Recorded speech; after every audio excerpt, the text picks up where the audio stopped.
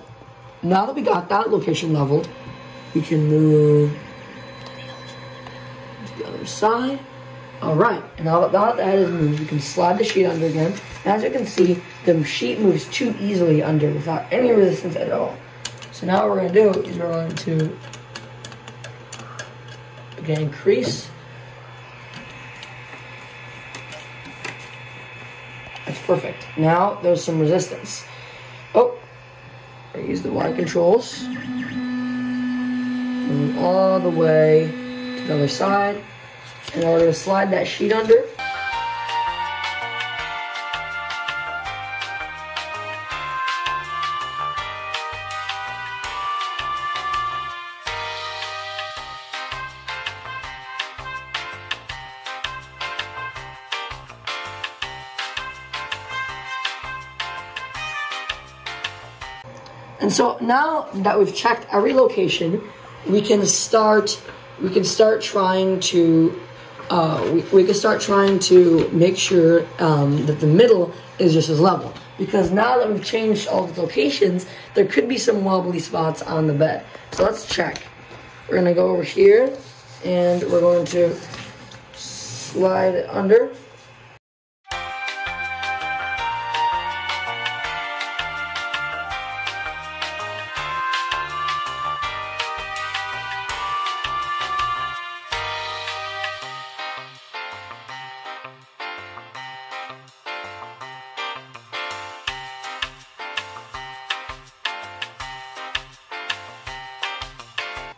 All right, now we've checked all locations, we can finally start the next step of preparing the print. All right, so after we've now leveled, we can go back into the settings, and trust me, this is the last auto home we're gonna do.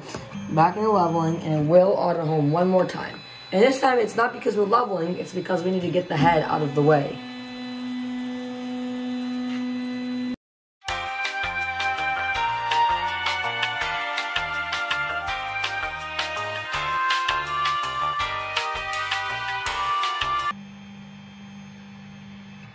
Okay, now that we have auto homed, we can start the next process.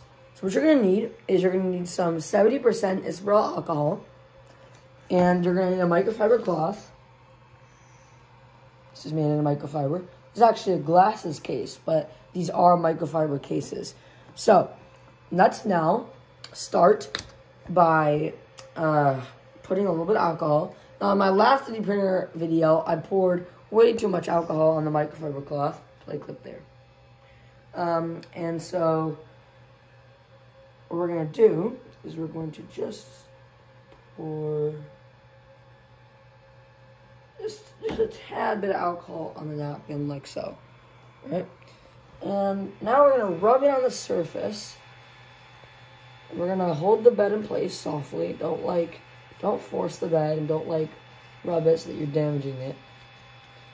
Now this alcohol is going to help with adhesion, and it's also going to help remove marks on the bed.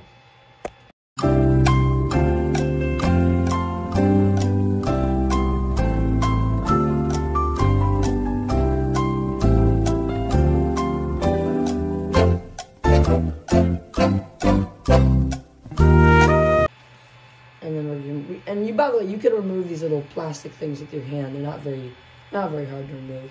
There we go. Doing this is going to make your prints stick miles better than they used to.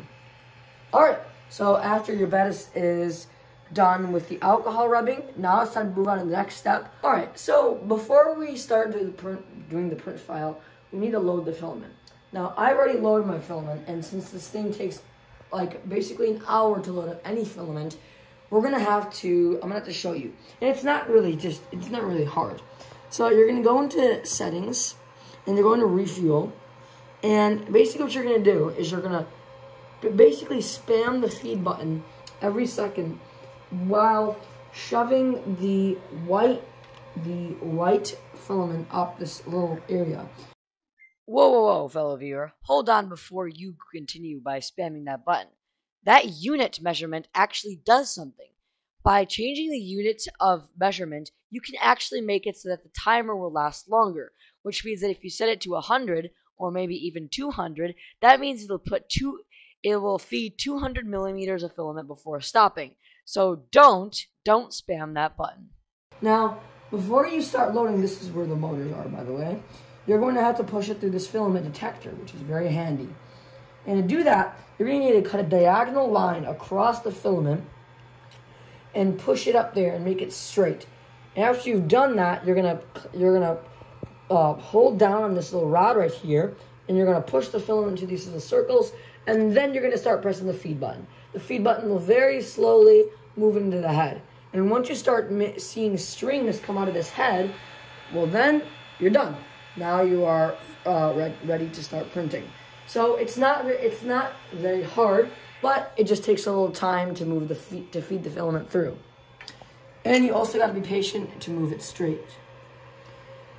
Okay, now that we've done all of this, we can finally start doing the file. Alright, so let's pull up our file inside of Prusa Slicer. We're going to open up the program. And then we're going to go to File. We're going to go to Import. And then we're going to select Import STL OBJ/AMF. And we're going to click that. And then we're going to go to our downloads. We're going to click our STL file. It's going to load it. And then we're going to drag this to the side.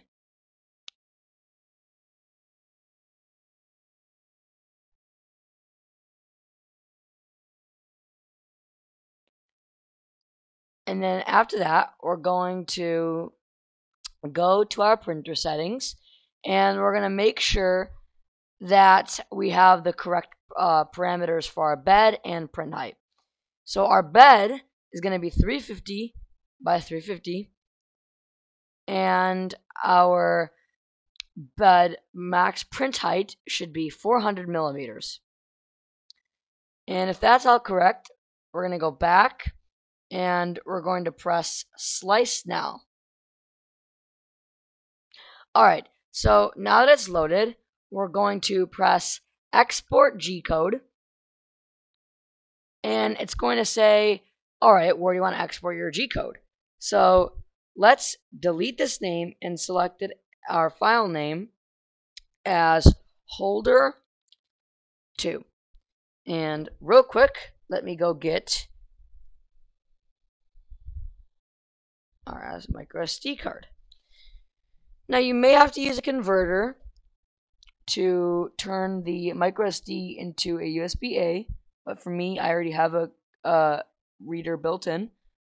We're going to snap it in. It's going to notice that it's there. Click the SD, press save, and I do already have one in there, but you guys aren't. But we're going to replace our old one. And it's going to export, and it's done. So now that this is all finished, we can finally start printing it out. Alright, so now that we've finally done everything we need to start printing, let's insert our micro SD card. For some reason, this one wants you to do it upside down. And then we're going to go to the print. We're going to select Holder 2. We're going to press the print button, and we're going to go to Adjust. Now we're going to do these few checks. We're going to set the print speed.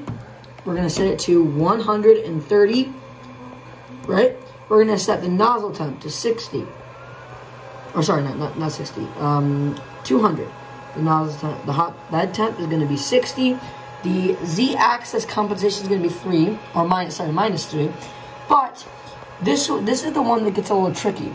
Depending on how you have leveled, or what level you have put your sliders at, you may want to make the Z-axis compensation a little bit different. In this case, it's minus 3.0. But you can adjust this and figure out which number works best for you and which one sticks to the bed. So now that we've got all this done, we can press the back button and we can wait for it to heat up.